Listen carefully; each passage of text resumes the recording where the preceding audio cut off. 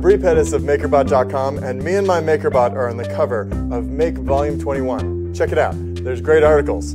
Here's the one all about Makerbot, and then there's some other good stuff in here too. Let's look at it. Make Volume 21 takes an in-depth look at 3D manufacturing at home, highlighting a number of different ways to get your desktop factory started, including step-by-step instructions for building your own 3D scanner. Homebrew music lovers can play with pride after building the acoustic cigar box guitar. Test your reflexes with this reaction timer circuit you can assemble yourself on an electronics breadboard. And while you've got your multimeter handy, learn how to easily add light to your projects with this helpful EL wire primer. Plus, details on creating your own snow gun, time-lapse photography rig, decorative lanterns from gourds, and, well, a whole lot more.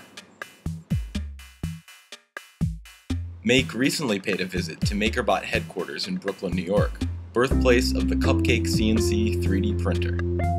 Makerbot co-founder Bree Pettis showed us around a bit and sat down for a chat. Okay, let me give you a little tour of the bot cave. First of all, let's start at the brain center here, which is actually the Makerbots. We've got our production facility here, where we make stuff, and we've got all of our prototypes in the back here, starting from our earliest prototype and then some explorations into doing bigger ones, which didn't work as well, until we got to just this perfect size. This is Adam. He's softwaring. He's working on the software and making that work. As soon as you get more than 20 things you have to organize, you have to start putting barcodes on stuff. We put together an inventory management system on Thingiverse so anybody can use it. And you know, when somebody needs the NEMA 17 motor, we pull one of these out and there we go. We've got a NEMA 17 motor. We stick it in a box over here, print out shipping labels and put it in a bag, and then it goes out the door with the postman. So these are all the Makerbot Cupcake CNCs getting ready to go out and find their place in the world. We just have a few more things to put in here and then we'll close them up and away they'll go off to happy future cupcake builders. Up till now, if you wanted to do your own 3D printing, you had to go to an elite institution, use a mainframe-sized device.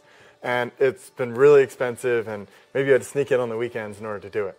But now with the Makerbot, you can get your own 3D printer for under $1,000, put it together yourself, and start printing stuff out. Right now I'm printing out an elliptical gear.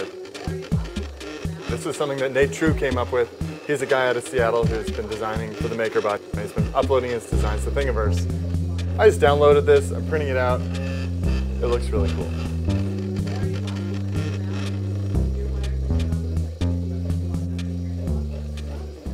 My favorite thing to print out is people's heads. This is Unfold's head, and we're actually using it to hold SD cards right now. It's our little SD card holder. But you can print out Unfold's head, you can print out Walt Disney's head.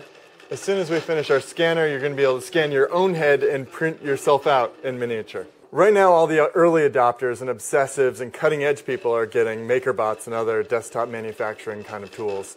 But pretty soon we're going to see it's just absolutely commonplace to see people have machines in their kitchen, in their living room, and it'll be easier than going to the store to just make objects. Once you get the bug for desktop fabrication, you know, you can get a Makerbot, you can get a CNC mill that will fit on your desk, you can get a scanner, you can start milling your own PCBs, you can go crazy. It's like having a little factory on your desktop.